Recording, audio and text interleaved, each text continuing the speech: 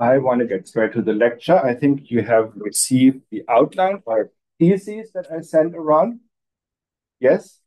And I want to preface this by saying, why are we talking about truth and justice again? Are these academic questions? And I would want to remind you, well, last week I talked about examples that may illustrate the stakes. In principle, when we talk about justice, we talk about resources or access to them. Who is going to have a claim to this thing or that thing?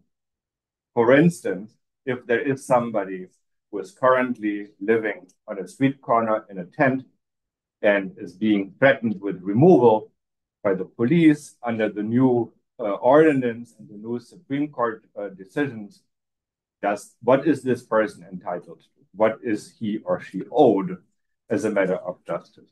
Truth is related because, after all, justice is not just something that happens between people. It revolves around institutions, many of which are ultimately backed by the power of the public or government. They operate with a set of laws where the question of what is the facts of the matter is important. And that is ultimately decided not just by police, rarely has truth anything to do with that, but rather the legal system, at least ideally, to apply logic and reason to establishing what needs or what claims were denied or fulfilled and what somebody is in fact legally entitled. Yeah. The outliner. Oh, I posted it yesterday and I ticked the box that said send notification. Did that not get sent? This way? Yes, week 3. I am sorry. I guess I should make sure to send a separate announcement. Did anybody get notified at all that I posted this? It wasn't notified. Yeah, one person got notified. I guess that's it. I mean, that's not good enough. So next time I'll send an announcement. It's right there in the folder. Sorry. But you can read along, since I'm more or less going to follow this list of theses for my argument. So again, when we're talking about truth and justice, we're talking about material circumstances and entitlements, rights that may be enforceable by political power. And if they're not being enforced, then maybe you have ways of making that happen. But for that, you need a standard process by which court, for instance, establishes what is the truth, what are the facts of the matter. Incidentally, I see there are 2 of you. Well, masked.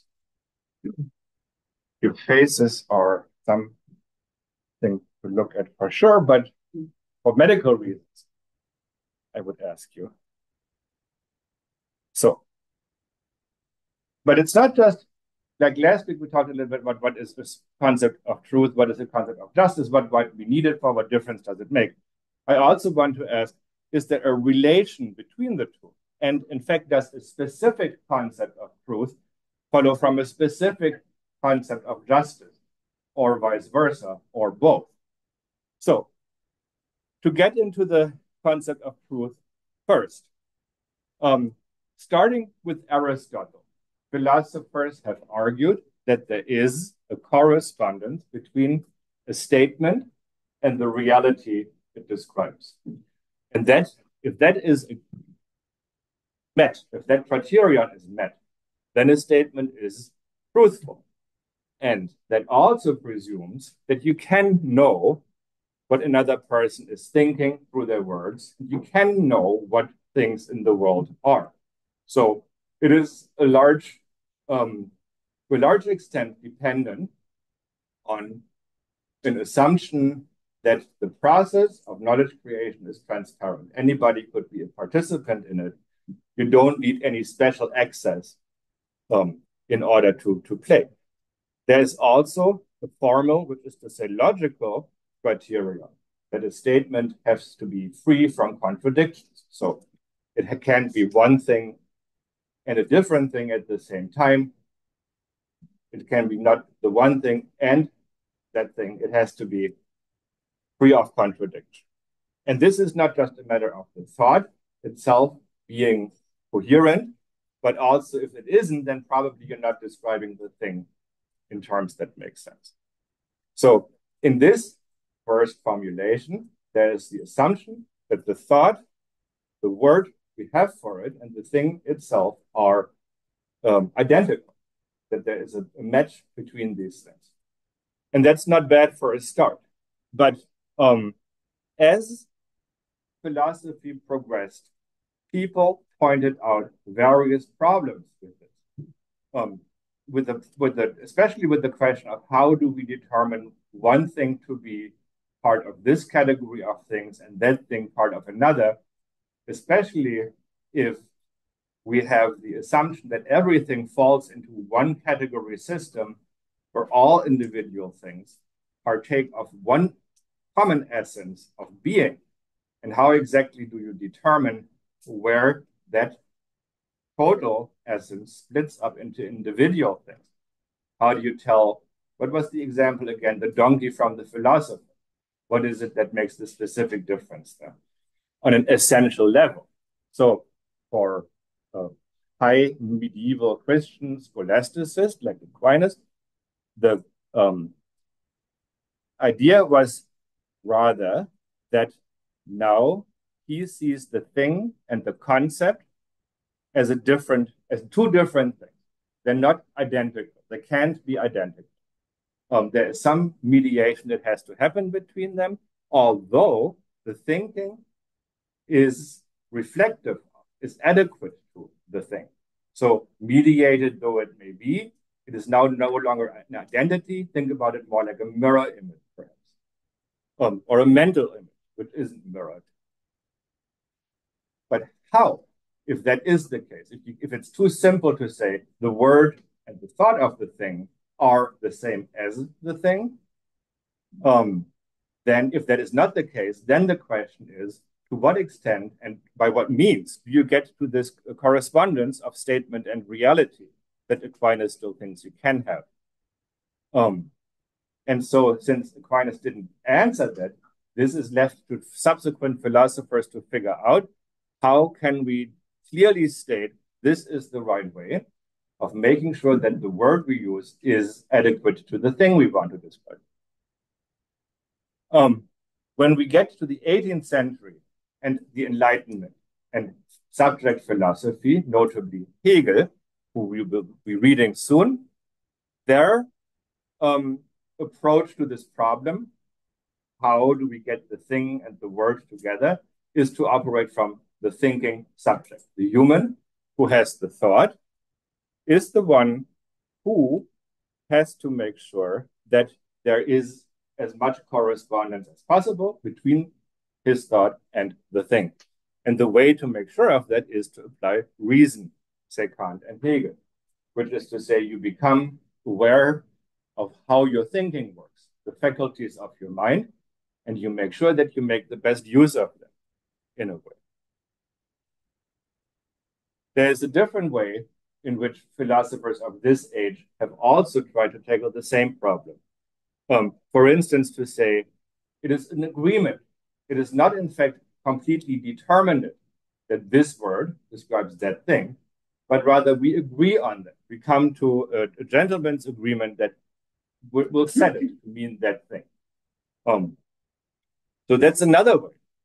Or with Marx, you could also say that the way that you achieve correspondence is by figuring out that it works. If we treat the thing by a concept that makes these assumptions about it, and it does what we want, and we get results, then that is the proof that the concept is valid. So it's a praxis criterion. But of course, if you work with an object and therefore need to know how it works and understand it, doesn't mean that thinking doesn't enter into it. So praxis too has a strong component of thinking, of course. And as we said last week, as we established last week, when Hegel talks about the active process of a subject working with an object, that too is a mix of thinking about it, but also obtaining it and working through it, and so forth. Although it's mostly metaphorical.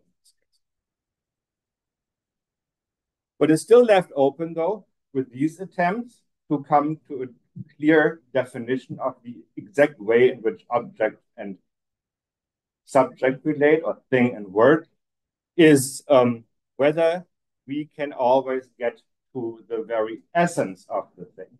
If all of existence, all of being is accessible to our thinking and can be described. And this is not just about unanswerable questions like, is there a God? Or, why are we here? But even about more simple things. Is there's an essence of tree that goes beyond what we understand by wood or the living tree? Or isn't there? Or does it matter? So for Immanuel Kant, the German Enlightenment philosopher, whose essay, What is Enlightenment?, defined it as the exit of humanity from its self-incurred state of dependency. Was the dependency as in, to be somebody's dependent that you can claim for tax purposes. Kant's answer is that the thing in itself remains unknowable, and that's fine. Like, we can't ever get to that the innermost core of things. And really, why would we? Do we need to? That's not for us to know. Now, Hegel, on the other hand, says that once you have figured out all the determinations of a concept, then you know the concept. So if you have made sure that you have done justice to the actual material of your thought, that your thought is free from contradiction, that you're aware of how your thinking works.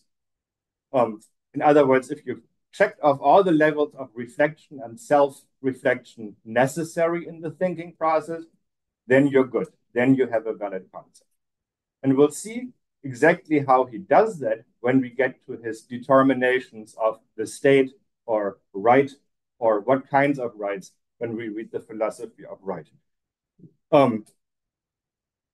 And another school of thought that wants to get rid of the problem of whether or not we know what makes things tick from the inside, empiricism, says that it's our senses, the observation, which is data fed to us by the thing by means of our senses. That's how we know what it is. We can describe it and say it has a weight, a color, a specific density, whatever else. So it's very much what you might consider sciences proper, natural science. Empiricism. Since all these are ultimately speculation, because whether or not there is a thing that is unknowable, if there is, well, we wouldn't know about it, would we know? Other philosophers have simply argued that this is a foolish quest, and that instead we can ditch this attempt to come to, never mind a congruence between word and thing, or thought and thing, nor even adequacy. Really, what we should admit, and this is language philosophy, going back to Wittgenstein and then Saussure, is to say that the concept is an arbitrary signifier for the thing. It is something that we throw at it, and that's that. We can't even say it's valid because it sticks. We operate with it for sure, but it's on a much, much thinner basis than to say it's adequate, it is congruent, or what have you. What happens, however, is that because we operate through the medium of language, the way that our thinking is put together and articulates itself is language, which is a system the language philosophers claim they do understand, the logic of which they can fully explain. Well, there you have an internally coherent logical system then to explain that part of our thinking that takes language form.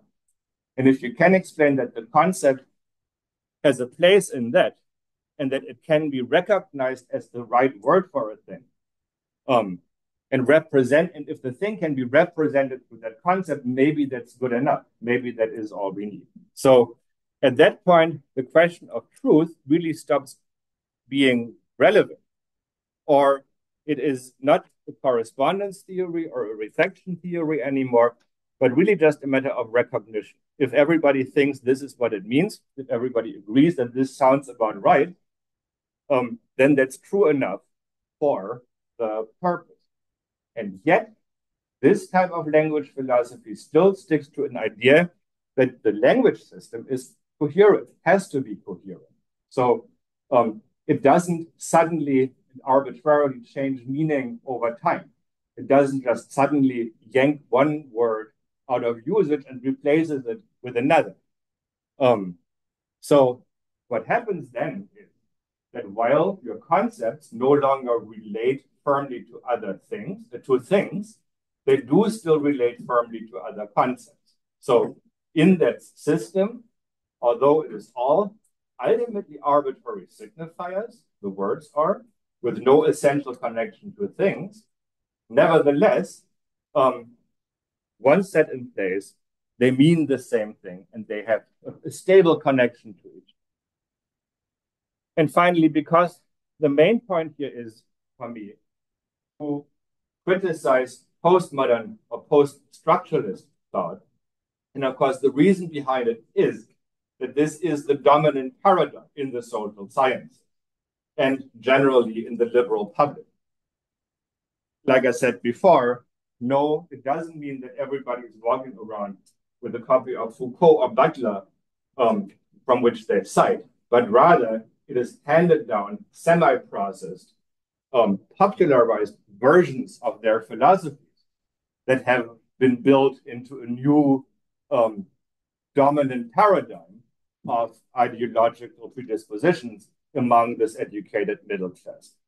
But for that reason, when I first developed the basic structure of this argument, that was 25 years ago, when this stuff was mostly still on the rise. So what I've seen since then is, in spite of the fact that it makes no sense, or perhaps especially because it makes no sense, but it serves a certain function, that it has gone from a challenge to other ideas to being the only game in town that is has many of the faculties of a bowl of jello, that if you're trying to nail it to a wall, you're going to find out it's very good at moving this way and that, and resisting critique because it is so flexible in its evasiveness. So now back to the timeline after this aside. What does postmodern, post-structuralist philosophy contribute to this development of the way we have been thinking about the relationship between words and things, about the concept of truth? The postmodernists, Foucault especially, don't even assume a closed system of language anymore. So the structuralists and language philosophers did assume that. And Foucault, and especially psychologists who are working in that same philosophical school, say that meanings, thoughts, language, and all that themselves too are completely fragmented and shattered, temporary, historically contingent, and therefore can and will change over time, sometimes suddenly, and in fact are also ultimately constructed at random. Which is why at some point in the 1990s and early aughts, there was such an enthusiasm for multiple personality disorder among people who were interested in studying philosophy, as the existence of this disorder seemed to make the case of the discontinuity of identity. There is nothing there that defines even you as the subject. It is all just like a big old broken kaleidoscope of floating signifiers that may mean one thing now and a different thing tomorrow, but there is nothing firm to hold it together. we can't really say anything that's true. So don't ask people to tell the truth. Don't ask whether something is true. It is an obsolete concept. Why did we even get to use it in the first place? Why? It's the Enlightenment that came up with this notion that you have to always ask, how do you know this is true? Who told you this? Did you see it? What happened then? How do you know that's how it happened? And all those kinds of things, the modern process of inquiry, scientific and otherwise. So, no, that's post-structuralism. The Enlightenment is an inherently repressive project. And the biggest bludgeon in its arsenal of repression is this demand for truth and scientific knowledge. Because if you look at it, what is so different between, on the one hand, mindset that wants to insist on a universalist, unitary system of thought against the criteria of which everything in the world has to be measured, on the one hand, and on the other hand, the repressive system of imperialism set up by Western elites who want that every person in the world, no matter how distant from these power centers, no matter how different and completely incompatible with their way of life and thinking, has to prove their worth in comparison to some Western Christian white male standard of personhood. So the trick of post-structuralism is to argue and convince people that this is the same thing. There is no room between the operation that says, I am here as Her Majesty's or His Majesty's representative, and I'm going to build a Christian school based on the old Christian principle of caning and telling you your culture is garbage so that you may work in the cotton fields. That this is somehow the epitome of the project of the Enlightenment that went up to rulers and said, please explain to me why you think that this war is necessary and justified by the word of God, because from where I'm sitting, it looks like a big slaughter fest that costs people money. So if you can convince yourself that these are the same operation, congratulations, you might get tenure. So the Enlightenment, there is nothing in between the Enlightenment and the power interests of Western elites. It's the same exact thing. So if you want people to tell the truth, if you think there is a truth to statements, if you think there is one truth at all times that must be consistent and must relate to something in the world, and that is not constantly left open for debate, I guess you're with those people.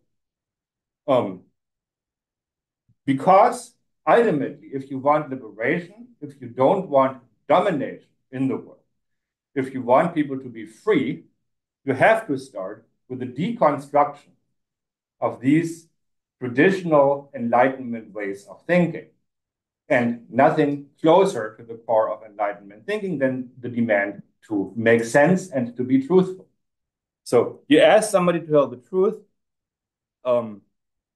is basically to deny that person the right to be a separate individual with rights and so forth. Now, to move from this on to the concept of justice, or maybe since this is another bigger point in the outline, first, any questions about this first one? Yes. Always heard from people that postmodernism and Marxism were connected, but it seems like they have two completely different ideas of how to come to truth. Am I interpreting what you're saying? That's a great question. Who says that postmodernism and Marxism are connected? A lot of conservatives. Yes, indeed they do. I have read, I think I mentioned this before, I'm not ashamed to admit this, Know Your Enemy. I read James Lindsay's book, in which he argues against postmodern, about the dumbed down popularized version of postmodernism. He argues this because he wants a version of hard science. He wants to defend a version of hard science that allows them to come to the conclusion that transgender people are not really human. So that is something you have to bring to reading that book, of course. And he hadn't fully come out with that political position at the time he wrote it. And he's radicalized since then. But the point is this. He says, why do people take these postmodern positions? Why do they destroy the life of the mind? Because they're cultural Marxists. Now, that is the point he merely states. He makes arguments throughout the book. He states this as fact, without proof and without argument, 3 times throughout the book, saying, and ultimately this is because of Marxism, because Marx also wanted to tear down the natural order of things. And so that's why this is the same thing, except by other means. Certainly that is extremely far-fetched. So if I want to take a person like that seriously for that part of the argument, where they point out the real contradictions of liberal/identitarian post-structuralist thought about identity, sex, gender, and so forth, I think I wouldn't want to do that at this point. Like, I do not want to. There are other people you can engage on that subject than somebody who's instrumentalized. But on the other hand, do I need to close ranks with identitarians who are saying what Lindsay proves is that if you do not agree with us in our reading of epistemology that I just criticized, then I guess you also want transgender people dead. So you're one of them. So this is a bit of a bind. If you have a political and philosophical ideology that you recognize as a Marxist, as bogus, and if you criticize it, you end up having to explain, and I'm happy to explain it, but you're suspicious of being one of those people. That's a problem. It's not my problem, But no, Marxism is the traditional, and I would say oldest enemy of post-structuralism. Going back to Sartre in the 1950s, who I think I mentioned before, wrote about Foucault, that the ultimate point of Foucault's system of thought was anti-communism. It's like the last battalion being brought into the battle against communism by the losing forces of the bourgeoisie. Looks like they did quite well. But it is true beyond what Sartre himself might have thought in the 90s. Second, David Harvey, who wrote The Conditions of Postmodernity in 1985 or 1987. And it was an efficient takedown of identitarianism even then, of liberal politics that focus very strongly on identity, explicitly to the exclusion of questions of class. One of his examples includes a fire in a chicken processing factory in South Carolina that killed dozens of Black women, working class women.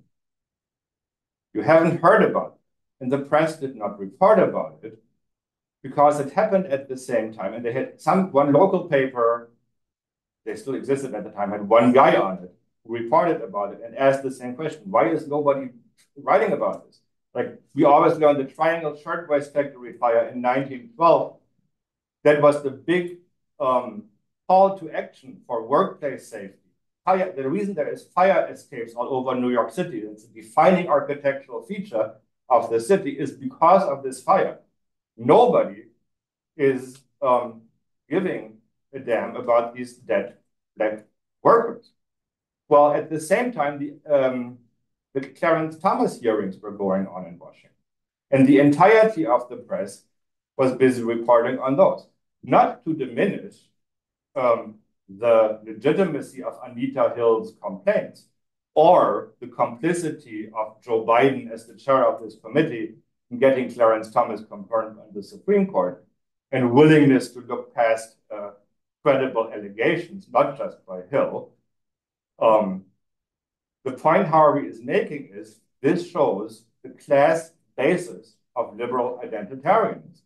Yes, they are about race and gender and so forth. But they're also very much not paying attention to that when it comes to the working. So, but it's not just that, it's also a philosophical argument based on his reading of Marx. There's another Marxist British philosopher or literature scholar, Terry Eagle, who also wrote a book. There is Adolf Reed Jr., who stands in the tradition of Black Marxism connected to the Frankfurt School out of Germany, who early on and viciously argued against all favorite positions of postmodernism, post-structuralism, and so forth. As a consequence of which, he was uninvited from a panel discussion on race at the height of the Black Lives Matter movement. It was being hosted by the New York City chapter of the Democratic Socialists of America. The group that gave us Alexandria Ocasio-Cortez, for instance, if you hadn't known. And he was run out of, Adolf Reed Jr. was run out of town on a rail as a transphobe, racist right-winger. And, you know, that shows you how much room there is for a leftist critique of this centrist position. Does that answer your question? Yeah. Other questions?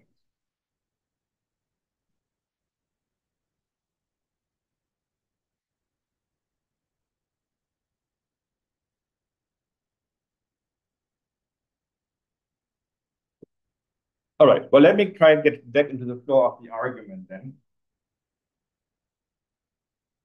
This was a worthwhile detour, I thought, but it did kind of take me off the main road here. So I wanted to argue that there is a determinate specific meaning to the concept of justice. It's not an abstract thing. It's not an arbitrary thing. And not just that, but also there is a relation between a specific valid concept of justice and a specific valid concept of truth, and you can't have one without the other. So what is justice?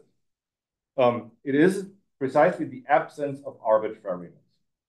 Justice is if I don't tell you that you're getting an A on your paper, only then to give you an F. Justice, for instance, is if two of you turn in equally good papers and they give both of you the same grade for them. Or when I hold all of you to the same standards, for instance, that I don't decide to divide the class down the middle by an arbitrary line and say, I'm going to mark down all of you on this side 20%, and I'm going to give you an additional 20% because I can. You might complain that that is unjust because you want to be treated equally. So that, however, raises the question of who or what is equal to whom or to what. And then also, what do you do when you have individual situations or situations in general that are impossible or difficult to compare? What if somebody has different circumstances? So when people will say, I'm sorry, I could not come to class today, I would like to not be marked absent. You do not treat that equally and therefore not justly if you allow it or deny it as an excused absence, sight unseen. In that case, justice does seem to demand to ask, and why was that? And if it was, something that resembles an excusable situation, say, here's the tow truck receipt from my broken down car, or here's the ER record showing that I was there with a broken leg or whatever, you might want your absence excused. Or vice versa, if I say that I have absolutely no excuse policy, if you're absent, you lose points. I don't care if your leg was broken. And if you had to bring your grandmother to the hospital, and if your cat just died, while your car was getting stolen. Not my problem. You might also think that's not just. I draw the line at 3 grandmother deaths per semester. Everything beyond that, I'm starting to get suspicious. So, but are there absolute criteria for what would be just? And if so, where might we turn to find those criteria? So again, let's turn to our history of philosophy and religion to see who thought about this first, and maybe we can save ourselves some of the trouble. Going back to Aristotle, who would have known, distinguished 2 different kinds of justice. One, and I should have looked up what terms they use in the English discourse. I translated them from the German.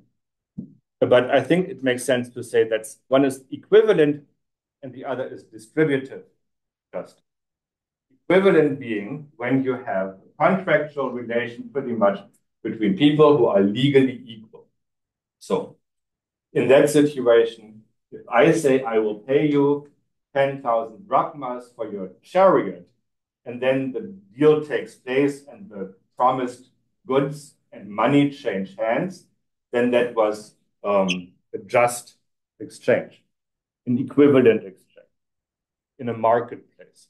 But there's also the situation where you want to be in what you dole out, what you give to people. You want to be adequate to the differences in their situations, to their personal qualities, to their station, to their health, age, level of education, or whatever. To the needs, especially. So here, the point would be not to treat people equal to everybody else, but rather in distributive justice, it is to do justice to the specific situation.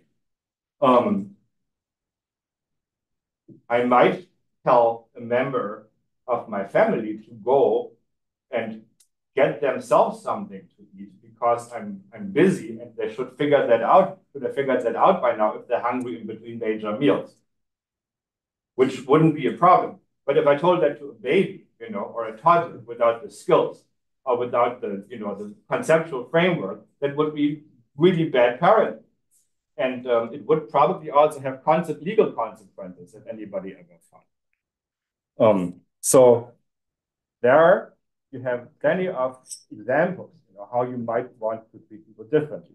This might come in once, if you're thinking, if you've read Kimberly Crenshaw and you thought about critical race theory, what if people enter this situation where they're treated as legal equals, but where they don't enter that as actually, because they have not been provided with the same resources. Do we somehow apply something other than, the one principle of law, which is equivalent? Is there room in our law for distributive justice that tries to even out inequalities? Now, why is there even a standard like this? Who agrees on that standard and applies it? In Aristotle, this is contingent on a time and place. It's about institutions and history. It's about Athenian citizens who, in their dealings with each other, are supposed to or have been observed to act on these principles. Another example of a limited community in which specific principles of justice are applicable are religions. Judaism, for instance, assumes that you obtain justice through God to the extent that you are part of the covenant between God and the chosen people, and not just that, but you also follow the law, God's law. So at that point, it is clear that the source of justice is external to the human community. Justice comes from God. God sees to it that justice be done. But while Aristotle didn't admit that he was limiting his insights to Athenian citizens, for Judaism, it's clear. This applies to people who are part of the tribe and who are living according to God's laws. So, but given that, which is not that big a precondition to ask for, you will have justice. And Christianity likewise says it is God who is the source of justice. If justice is done, then that's God's will being enacted, regardless what means he might have, like he might work through others. But it's always God's justice that is being done. Why? Ultimately, this rests on the sacrifice that Jesus made or has been made of. So through his death and resurrection is the purging of original sin and the establishment of a broadened covenant where God's justice applies to all humans, no longer just to the ones that were part of the chosen people. And you're not even bound to following the traditional law laid down by Moses anymore, but rather all that is required for inclusion in this community that gets to have these benefits is to believe that Jesus was God's son and is your savior. So if you believe in the death and resurrection subsequently of Jesus, you are a Christian and you receive justification through that. So it's a little bit different. It is broadened and the standard is lower for access in Christianity. In Judaism, it's still required to follow the law. In Christianity, you can potentially, give the finger to the law your entire life and receive, absolution on your deathbed. It's man's relation to God that matters, not really man's relation to other men, which the laws imply. So, as Christianity developed and as the practice of governance that Christians actually had to do develops, one of the great intellectuals of Christianity, again Aquinas, goes back to Aristotle, as they were doing at that time in the High Middle Ages, and introduces a third angle to his system of justice, which is legal justice. So to say, there is, and this kind of goes back to Judaism, right? It says there is a kind of justice that involves an obligation of the individual to the community, and that takes the form of following the law, doing what the law requires you. But who's behind the law? In this case, this is not the law of the Old Testament that comes from God through Moses. It is still law that is enacted with reference to divine right, but it's clearly the law that comes from secular rulers. So this is the first time really since Athens as a political community that aspect comes back into in Aquinas, that you have to somehow live by standards the government, the state, your secular ruler sets for you. And in a way, that becomes also a formula available to enlightened absolutist governments, like Frederick II, the Great of Prussia, who was a big fan and in fact corresponded with Voltaire and also Kant, saw himself as somebody who wanted to use his power to bring individual freedom to people under his rule. But his formula was think as much as you want, but obey. So here, really, the basic foundation of it all is you have a king. That's the fact of life. The king gives you laws. Follow them.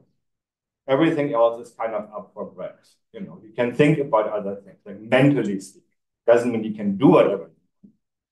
But he is, of course, also an enlightened absolutist. So it is by no means clear that a king that says, follow my laws, if you do nothing else, that's what you need to do, is going to be a benevolent ruler who thinks he's going to use the laws to free you from your self-incurred dependency, like Frederick did. Which leads me back to Immanuel Kant, who also dove into the question of what justice might actually mean. And he wanted to go back to absolute standards of justice as well. He wanted to find ways in which we can say this specifically is exactly what people are meant to do or not to do. But he also realized from this Enlightenment basis that you can't turn to nature or to God to find the answer. Like they're not going to tell you, there's not going to be an answer there where you could ask for absolute standards. You have to figure it out for yourself. So nevertheless, or at the same time, if you don't turn to some exterior power where you can convince yourself that your behavior and your disposition, morally, legally, and so forth speaking, is set from the outside by a compelling force like nature or God, then what's going to stop you from murdering your neighbor, and coveting his wife and doing all those things that the Christians will still argue if you haven't accepted God, you're going to do those things because to accept the foundation of morality in God is really the only firm basis. I mean, outside of philosophy, secular philosophy, that of course is still around it. But for Enlightenment thinkers, that was not a thought they thought worth thinking. But because of this human arbitrariness, what's going to keep me from doing whatever I want if I know God and nature won't force me otherwise? There is simply nothing there. How do you solve that if you really think people need firm rules, firm guidelines as to what they can and cannot do? Is there anything that gives us a determinate content of what the law might be, or do we even need to have that kind of determinate content? And I think I'm going to wait to address this because I have multiple answers for different people that I want to walk through. And we have 2 minutes left in today's class. So I think I'm going to move that part to Friday.